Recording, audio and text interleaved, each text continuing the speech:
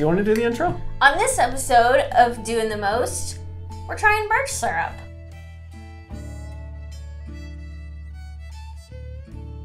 Homemade brews and various how-tos, everything from meat to roast, bake creation, fermentation, inebriation, doing the most. We're trying birch syrup. We're trying birch syrup. So, I was scrolling Instagram, as you do. as you do. As I do.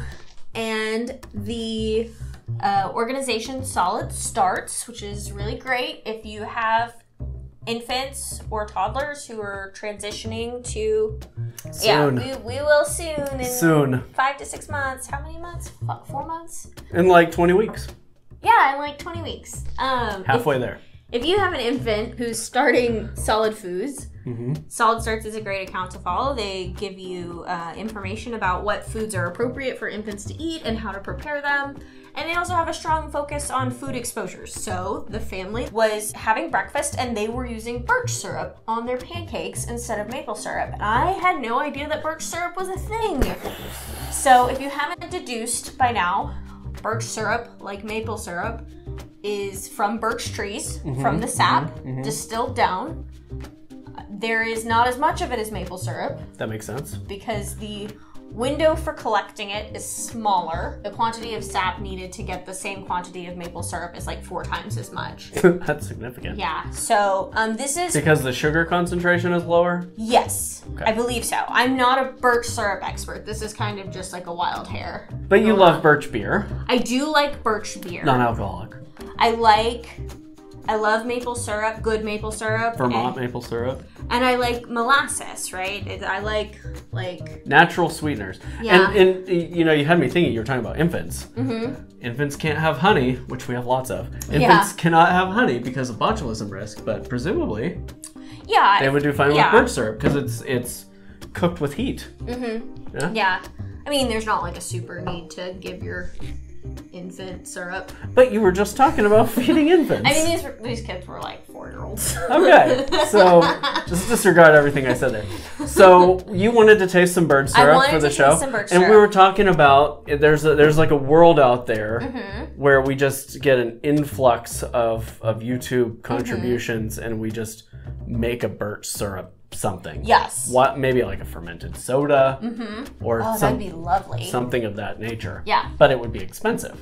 It would be expensive, and so we would definitely probably limit to 1-gallon scales. We wouldn't be doing anything on a 5-gallon scale. How much is a gallon of birch syrup? I don't remember, but these 3 little bottles were $45. $45. So these are 3.4 fluid ounces each. So for 36 grams of birch syrup, there are 20 grams of sugar. So you went online, you did some Googling, you found this company, Alaska Wild Harvest. There are a couple companies that sell birch syrup, but this was the only company that I found on like the first 2 or 3 pages of Google that offered the ability to purchase based on when in the season the syrup or the sap is collected. So we have first run, mid run, and late run. So we wanted to try all 3 to figure out like what that actually means to our palates and taste preferences. If you were going to brew something, would you want something? I would love to brew something. Yeah. I just I've never tried this ingredient. And they do, all 3 have 20 grams of sugar for 36 grams. Okay, so we're going to try these 3 different syrups. Okay. And I thought it would be fun to use our card deck of tasting cards that we have created with our volunteer crew that will at some point figure out how to get into y'all's hands, but we're going to do a giveaway. A giveaway? So you can go to doingthemost.org/deck. It's right down there and enter to win that. We're going to give away at least 1, possibly 2 test decks of this deck. They're cool. They're like tasting cards. So this one says multi. I have a feeling this might be multi. I was thinking that too. We'll see. So these have flavors and aromatics on them. They're coated by different beverages that you might find these in, but we're gonna not use them for beverages. Yeah, we're because just for using tasting them in general. for an ingredient. And this is gonna be a fun experiment to see. You know, I don't drink, and so I've developed my palate some over the last few years, but I don't necessarily use these words a lot in my day-to-day vocabulary. Right. So we'll get a first-hand experience of you know, how it works for someone who isn't versed at all in jargon of this nature. All right, let's do it. Open her up. We are gonna start with first run. So this is early in the season. Okay. It's appears to be, it's on this chopstick, but it appears to be like a golden color. Mm-hmm. Okay, I'm going for it. Go right in. Oh. Weirdly, I think that tastes exactly like what you would expect it to taste. It tastes like Birch Beer. It's bitter. Yeah. Yeah. But not, I don't think in an unpleasant way. Okay, yeah, let's use our vocab words. I'll give you some cards. Okay. Oh man, this is gonna be a lot for me. You ready? I think so.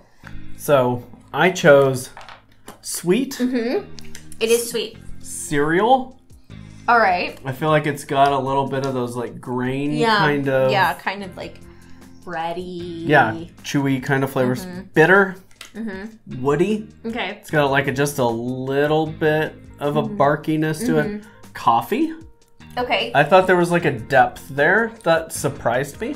And it is, you know, there's on their stuff they recommend that you can use it to sweeten your coffee. So biscuity. It's got a little bit of that burnt cookie kind of flavor, and earthy, kind of minerally. Okay. I want to talk about my maybes first, and I want your feedback. So I think it's kind of thin. I was surprised by that, but in my deck was cloying, and I didn't choose that because in no way did I feel like my mouth was getting gummed up. And ironically, you know, this is something that we've noted with maple syrup. We like a thicker maple syrup that we've often, when we don't like maple syrup, we describe it as thin. The New Hampshire stuff was very watery. And I thought that was actually an attribute here, because, or a positive attribute here, because the flavor is so intense in a way that maple syrup isn't, that if it was also like you said, cloying or viscous. Right, you don't want it to be,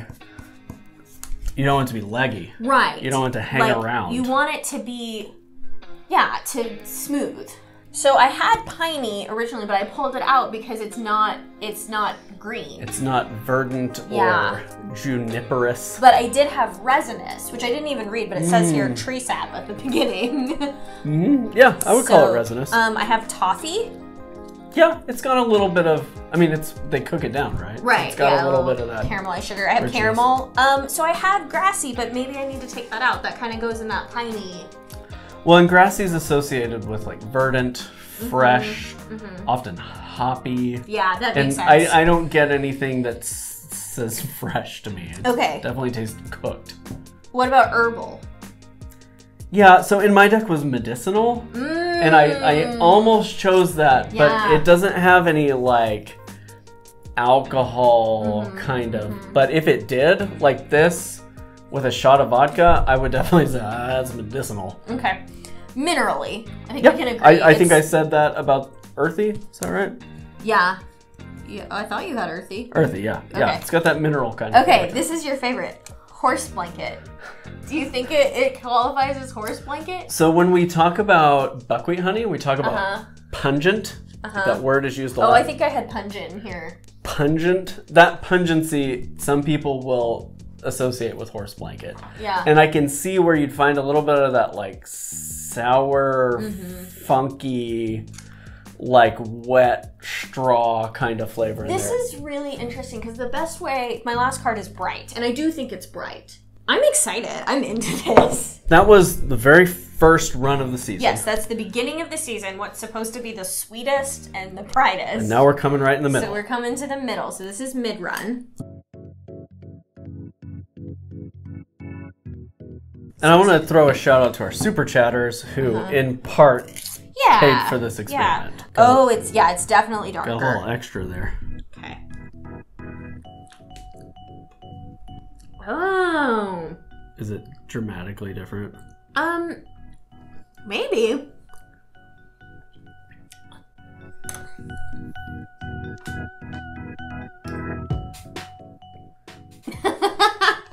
He's gonna have trouble on the third one.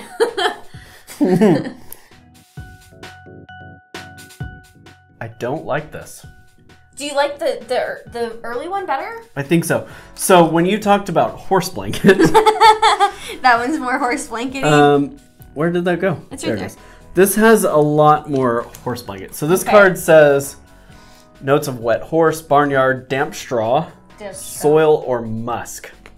And it definitely has that like barnyard after, like, we're in Oklahoma. The wind comes sweeping down the plains. You get one of those quick, you know, flash rainstorms, and it's suddenly the skies are clear again, and it like has that wet, dry kind of smell. That's what's in, like when you go on a hayride and it's a little too humid outside. I do think this one had more nuanced flavor than this did. I was able to perceive more. This kind of was like 2 or 3 punchy notes, and this was more like a cascading effect. They're not like wildly different. I will say this one's more malty. Okay. It's got more of, it hangs around a little bit longer in that way that like a malty beer does. Take a look at Musty and let me know if you feel like that fits. Oh, like an old family cabin sealed away at the lake for years. Yeah, yes. If I were to describe this as like a place, that's it. Like you could find, you might find this in the back of the cupboard of that cabin. None of this is pleasant. The brew is stale, off-putting to the nose, and dank. I don't really know why I would use this versus very buckwheat. Expensive ingredient. Yeah. Well, when I could use a touch of buckwheat and you know, 4/5 of my honey bill would come from caramelized honey. It's intense, and I think that's in here. There it is. That was amazing. Look at me, I'm a freaking magician. Abracadabra. Bold, in your face, and enjoyable. Gives you a jolt of dopamine with every sip. Yeah, they're definitely intense. Like I said, you'd want to be very particular with the way that you use it. I wouldn't say it's really a substitute for maple syrup necessarily.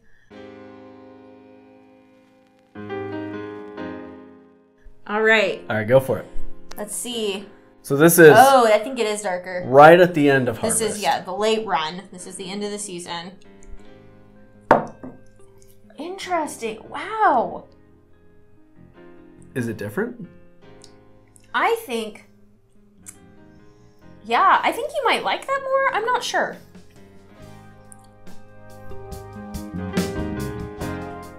Whoa.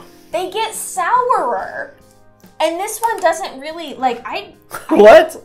I don't find it to be super minerally. I primarily find it to be sour. It's sour, but also there's a little bit of salt in there. Is there? I feel like it's salty. Yeah. There's 25 milligrams of sodium in here. Yeah, are they all that way? Let's see. Sodium. 25. Yeah. Okay. That tastes saltier than the other ones. And you're right, it's got a sharpness to it. I don't know how to describe it. I don't have the word. It's almost fruity. Right. And I kind of want to compare it to citrus, but like that's not accurate. Yeah, almost a little bit like a pomegranate molasses. Yes. It's sour and sweet. Yes. Brackish is in here. Yeah, brackish. Read this one. Okay. There is saltiness or umami. I wouldn't say umami, just saltiness. Perhaps unexpectedly, definitely unexpectedly, they get less complex. So this is the most complex, the most interesting. And it's not that they're bad because they're not complex. And then this is slightly less. And then this is really just like 1 or 2 flavors. Like it's straightforward, I guess is the word. Yeah, I would call that one layered. Yes. Yes. And I would call this last one angular. Okay. The opposite of a sensation of roundness, this brew shifts suddenly. Maybe it's a tight edge from acid to sweetness, or maybe it's a strong sensation of structure that turns sharply instead of flowing. So this one I feel like it hits with sour and then ends with salt. It ends with salt. It's bam, bam. Yeah. There's not like whereas this one, you're kind of like, kind of going down the steps of flavor. So it's interesting. It is really interesting. They're very different. I think these, if you did just like a head-to-head, like a sugar wash, using these and brewing it out with a champagne yeast, you would have 3 very different products, but I think mostly you'd have 2 very different products with one that kind of is in the middle, sat in between. Yeah. Yeah. Yeah, and weirdly, okay, if you were gonna rank them in order of what you like, I would go straight down the line. Interesting. You like this better than this? Yes, because this one's too sharp. It's too jaggedy. Okay. I really prefer flavors that kind of dance from one to the next rather than punch from one to the next. I'm really glad we did this experiment. They're very different. Yeah, and I'm glad we debated whether or not it was worth it to do it this way, and I think it was. I think we would not have. I think the information is valuable. Yeah. For you, I don't know how valuable it is in general. But if somebody said, "Hey, I want to do a birch beer with birch syrup," we can now say, "Well, what flavor profile are you looking for?" Because they are very different depending on the part of season. If you're looking for something that's more nuanced, you probably want to go with your early in the season. If you're looking for something that's sharp and punchy, throw some elbows, you want to go with your late in the season. Cool. All right, should we eat our candies now? Oh yeah, they sent us candy. Yeah, they sent us candy. We'll eat our candies. This is a reminder, we are giving away a deck of these tasting cards. This is a test deck. This is not finalized, and I think there are some changes that are going to be made to it, but if you want to help us test it out, just go to the web address at the bottom of your screen there, and you can sign up for the giveaway. And we've got social media and a Discord and all that stuff. We're on Twitch, so here's all the links for that. And yeah, they sent us these candies. What are they have nuts in them. That's what's happening. They're birch cream caramel. Made with pure birch syrup. Yeah. But there's definitely, a nut in here. Oh, they're chewy. There's not that much birch syrup in here. Not that much flavor in here. It kind of tastes like a pecan. I bet that's the nut. Thanks for watching. We'll see you next time.